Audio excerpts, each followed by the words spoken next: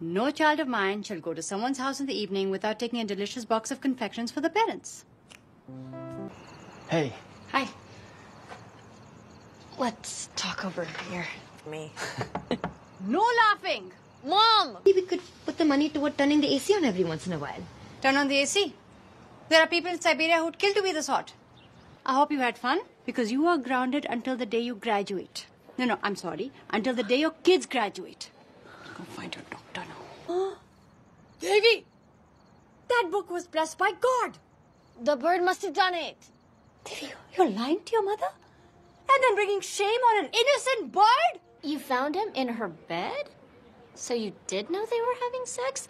I'm confused. No, what? So Devi's having what? Devi, she's family. She's bettering her life. You could actually learn a little bit from her. I bet she doesn't let her textbooks fall on the floor.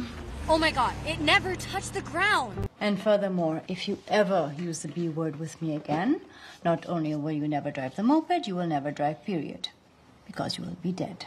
You see what Kamala's doing? I wasn't doing anything. She gets to be on her phone. How come you're not yelling at her? Don't bother your cousin, sweetie. She doesn't need any extra pressure. Today's lunch will determine whether or not she has a happy life. Great. Thank you for relieving the pressure, Auntie. Oh, well, you know Davy. She's a real firecracker.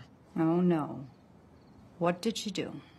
Oh, Devi, this is just terrific. Great decision-making. Why don't you just let this idiot knock you up? Maybe Princeton will allow you to raise a little baby in your dorm room. He's not an idiot. Oh, I'm sorry. Is he an honor student? I had no idea. My apologies, Paxton. That's so unfair. Oh, actually, I was planning to work at the Caltech library tonight. Why don't you just work here?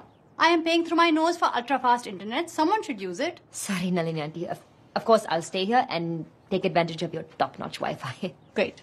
So you'll supervise Devi?